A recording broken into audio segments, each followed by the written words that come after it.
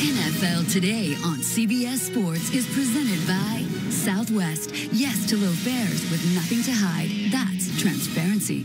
And welcome back to the NFL Today. Right now, the Chiefs and Falcons are getting set for their matchup. And as we approach kickoff, let's send you out live to Atlanta with our announcers, Greg Gumbel, Trent Green, and Jamie Erdahl.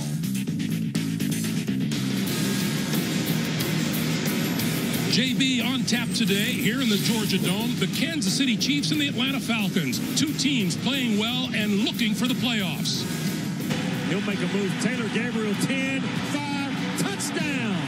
Oh, my goodness, another one. End zone, touchdown. The Falcons are winners today, 38-19. Going right is Tyreek Hill into the end zone. Touchdown. It's caught. Demetrius Harris. The Chiefs tie it with 12 seconds to go. Santos' kick is good, and the Kansas City Chiefs have won in overtime. In that hotly contested AFC West, the Chiefs have won 6 of their last 7 and are a game back of the Oakland Raiders. In the NFC South, the Falcons have won 3 of 4 and lead their division by 1 game. With that, we say hello and welcome to the Georgia Dome, everyone. Greg Gumbel, Trent Green, Jamie Erdahl will patrol the sidelines for us. We're up for this game. Nothing better than 2 good teams going head-to-head. And for the Falcons, Trent, I don't know if you can find many guys playing the game much better than quarterback Matt Ryan is. 2 good teams and 1 good quarterback at playing at an MVP level. When you look at Matt Ryan, the numbers he's putting up, 3rd in the National Football League in yards and touchdowns, continues to spread the ball around, and really he's adapting in the second-year system with Kyle Shanahan. Here against the Saints, they have 8 people pressuring man-to-man on the outside with a deep safety. Matt Ryan with the play-action pass leads the National Football League in play-action passing yardage.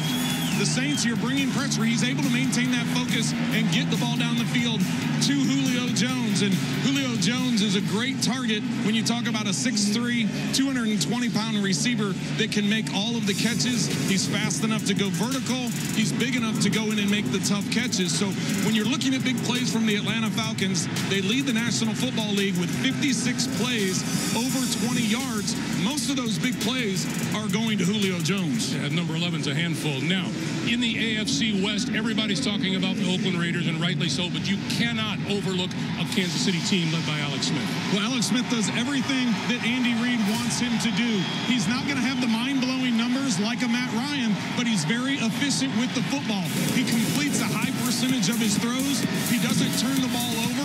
You see the touchdown to interception ratio is always one of the best in the National Football League. And the bottom line is he wins football games, and that's exactly what Andy Reid wants him to do. Now, that's the offense. What a boost the defense has gotten with the midseason return of Justin Houston. Well, there's a lot of people that thought Justin Houston wasn't going to be able to make it back this season because of the knee injury. But 2 weeks now, he's been back on the field. Last week against Denver, 3 sacks, the crucial sack that set up the safety at the beginning of the ball game to get them on the board. You have to remember, D Ford, 2nd in the National Football League in sacks, is back this week as well. So those are 2 good bookends. All right, time for the Home Depot Tools for Success for this first Sunday in December. Well, for the Kansas City Chiefs, we're going to talk about Tyreek Hill. Last week came on the national scene with a touchdown return in the kicking game, rushing and receiving. And for the Atlanta Falcons, it's the young defense. A number of the players on that side of the ball, 1st and 2nd-year players, are getting better each week with their attack. You see for the Atlanta Falcons, additionally, the two-headed monster of Devontae Freeman and Tevin Coleman running the ball and catching the ball from out of the backfield for Matt Ryan. And the Kansas City Chiefs, Marcus Peters, once again, one of the NFL leaders in interceptions. As I said, check your calendar. It's the first Sunday of December. 2 excellent teams. One figures to take a hit to its playoff push here today. The Kansas City Chiefs, the Atlanta Falcons, here on CBS, and we have more from the Georgia Dome coming your way after this message and a word from your local station.